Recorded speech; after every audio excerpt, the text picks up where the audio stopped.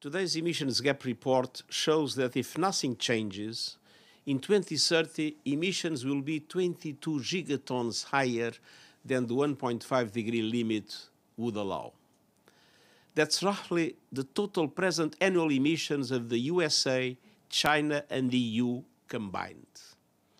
It shows greenhouse emissions reaching an all-time highs, a 1.2% increase on the last year, when those levels should be shooting down. And those emissions are shattering temperature records. June, July, August, September and October were all the hottest on record. Present trends are racing our planet down a dead-end 3-degree temperature rise. In short, the report shows that the emissions gap is more like an emissions canyon. A canyon littered with broken promises, broken lives, and broken records. We must reverse course.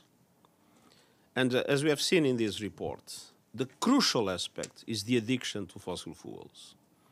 So it's time to establish a clear phase down with a time limit linked to the 1.5 degrees, and it's time to be determined in pursuing that phase down policy.